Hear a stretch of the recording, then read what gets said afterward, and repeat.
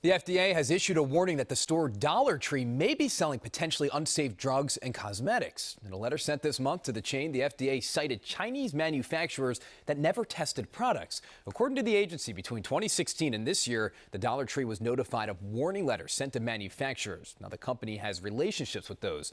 A company executive said in a statement the Dollar Tree is committed to customer safety and they plan to meet with the FDA.